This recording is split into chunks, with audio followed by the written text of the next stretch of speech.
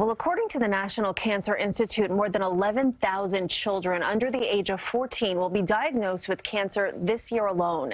Yet only 4% of federal funding goes towards cancer research for pediatric cases. That's why fundraising is so important. Next Saturday, May 4th, Memorial Sloan Kettering will host its annual Kids Walk to raise money and help save lives. Joining us this morning to share their stories, 8-year-old Zachary Levine and his mom, Catherine. Welcome, both of you. Hi, thank you.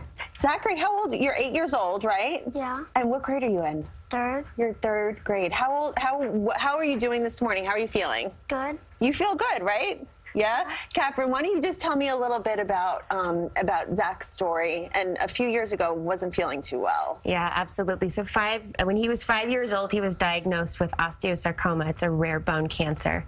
And he had a pretty hard road for a while. He had a year of chemotherapy and several surgeries, but we're really happy to report that he's 2 years cancer-free thanks to Memorial Sloan Kettering. That's amazing. That's fantastic. What was the first thing? We're looking at pictures here from his treatment. Tell me a little bit about, how did you first find out that something was wrong?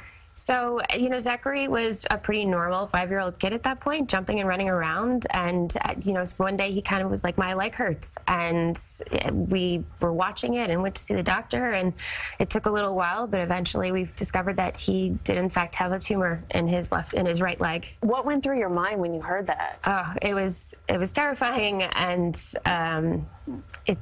it's really hard trying to figure out what the best course of action is, but you were thankful to have had amazing treatment options here in New York with Memorial Sloan Kettering. Absolutely. It's a fantastic place, and especially if you live here, it's even better, right? Well, then it's convenient. Then it's convenient. It's convenient. And we saw some pictures of you dressing up as a superhero, right? Yeah. What was it like to be at Memorial Sloan Kettering when you were there? What do you remember? Well, they had all sorts of fun activities for kids while they were still doing treatment and all sorts of other things. And like stuff to like calm you down while you're having all sorts of surgeries and blood tests. Right. It's a really nice, they try to make it a nice place, right? Yeah.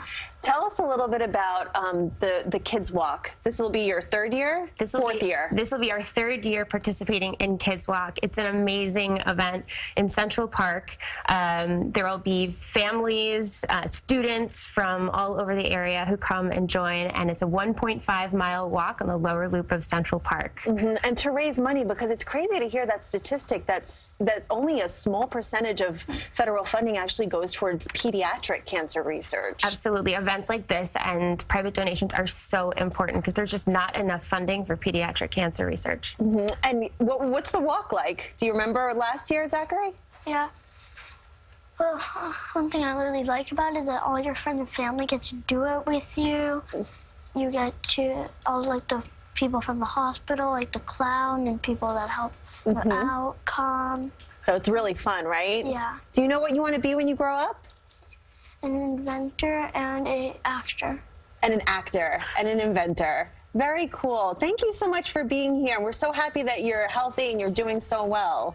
And thank you as well. Any advice as we go for a mom who might be in your position, or in the position that you were a few years ago? Oh gosh, I would say that just trust your instincts and find the best possible care, and know that, I mean, it's a place like Memorial Sloan Kettering, that they're there to take care of you. Thank you both for being here. We appreciate it. And for more information about how to take part in Kids Walk MSK or to donate, you can head to our website, cbsnewyork.com.